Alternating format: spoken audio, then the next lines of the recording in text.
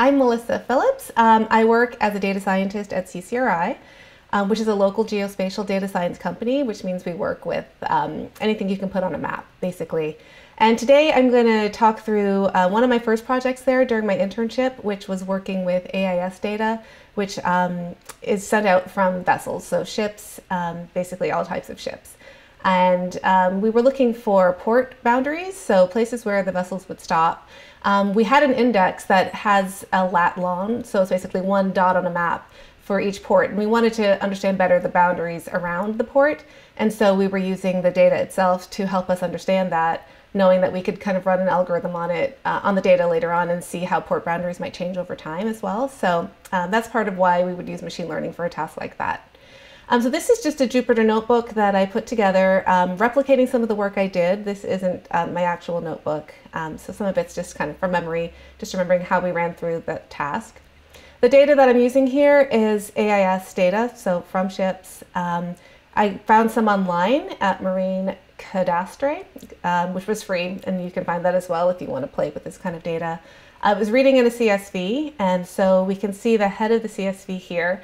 It's always good to kind of just check it out and see what's coming in there. MIMSI is a special number for each vessel that kind of uniquely identifies it. You usually get a timestamp and lat long, so you have your coordinates. SOG is speed over ground, COG is course over ground, and you have your heading as well. And frequently have a name, but you can see lots of times we have nulls in these areas. IMO is also another unique identifier in theory, but of course all of these zeros, that goes to show that that's not actually giving us any information. And then we get a lot of details about the ship itself. But for this task, we want to think about when ships are stopped. So the main thing for us will be this SOG, which is in knots, so speed over ground, and we want to see when our vessels are slow, so usually less than 0.5 knots. There's just some data cleaning here. So because of all those nulls and features that weren't giving us any information, we just kind of dropped them. I just dropped any along the rows, but you can get more technical than that. Since we know we want speed over ground, we might want to drop anything that wasn't that has a null here. Otherwise, we would keep it and maybe just not hold on to some of these other values that aren't giving us any use for this project.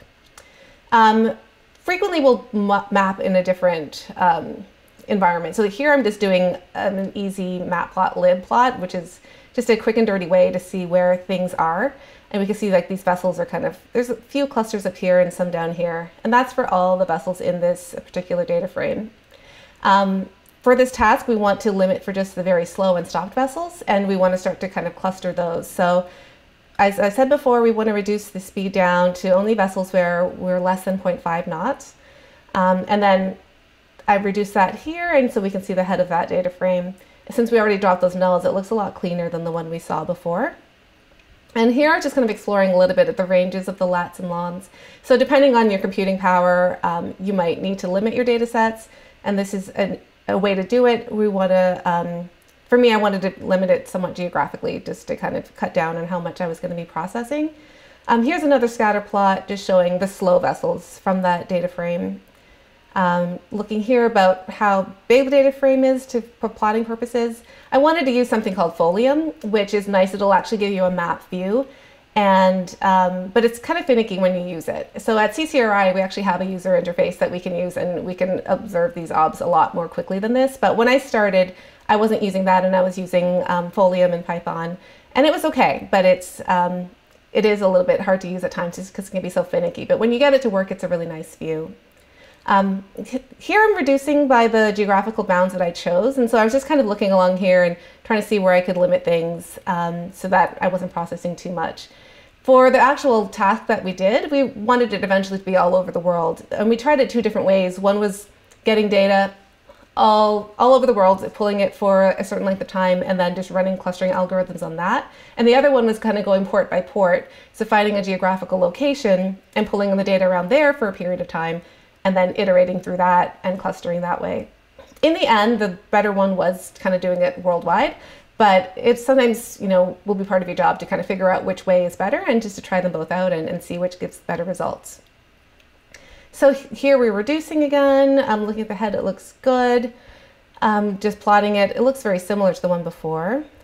This is when I was trying to do the Folium map, and it was just taking really long, so didn't stick with that. And here's where we start doing some of the clustering machine learning piece of this. There are different clustering methodologies that you can use. So one that you'll learn about early on in your data science career is called k-means, which is nice for when things are kind of Cartesian, using that sort of a distance metric. The thing with geospatial data you have to always remember is, like, anytime you're measuring any length of distance, you have to take into account the curvature of the Earth. And so you want an algorithm that takes that into account. So I'm just importing some of the things that we're going to need for this. We have a distance with the great circle distance that's around the Earth. Any kind of full rotation, full diameter of the Earth is the great circle distance. And when we're using Habersign, which is what I was talking about, a distance metric that takes into account the curvature of the Earth, we need to move things into radians. So this here, kilometers per radian, is going to help us make that conversion. And dbScan kind of works in that it finds like a cluster point and looks within a certain distance for neighbors and clusters them together, and will then label these clusters appropriately so you can see what was made. So a big parameter to tune is this epsilon value here. So we have it in kilometers, and then we're going to turn it into radians by dividing by kilometers per radian. And so this is, again, something we have to tune. So we just kind of try out a few different values, and depending on what your task might be, you might have to go through this a few times and get a sense of if it's working well for your data or not.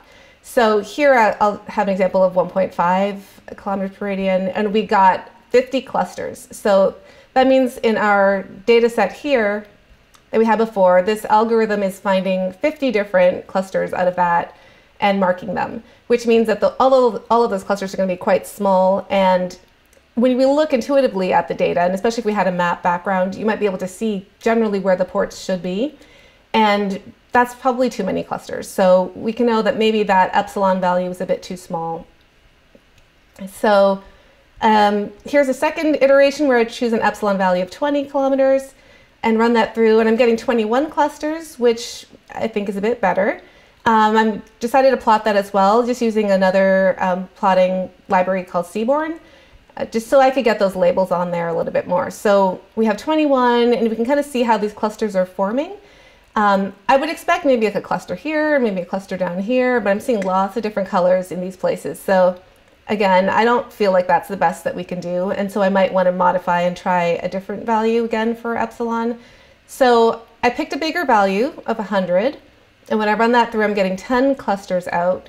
And again, I will look at those labels and plot them and see. And so this is more what I would expect. So I am seeing some kind of stray clusters that are forming, but I'm seeing like this nice orange one over here and this green one. That's kind of intuitively what I would be expecting from the way I saw the data. And then of course you would want to correlate that with any information you know about ports. So if we had had that port index, like I mentioned before, that we did have, there might be like one port dot here and one port dot here. And then I would know, okay, those are the actual ports that I'm working with. And I would want to take these labeled points and have them form a polygon. And then that would be the boundaries of my port. So I could take this cluster, if that was a port, and turn that into some kind of polygon shape, and then the same thing here. And then maybe we'd have found that maybe one of these was a port, it was just a lot smaller. And so we do the same with any kind of cluster that was actually located where the index was for that port. So in terms of next steps, I mean, we could still keep trying different values of epsilon until we get to the right range that makes intuitive sense and that works for our data. And then we'd want to create those polygons, and it's not hard to do that. So in GeoPandas, you can kind of have your data frame of the index for the ports and put them together with an intersection with the data frame that we have here with our labels, and actually create shapes right in GeoPandas. And then, yeah, we want to choose the polygons that intersect with that port that we have. And then from there, probably clean this all up because this is really, really rough and fast, and then write some sort of report and communicating that.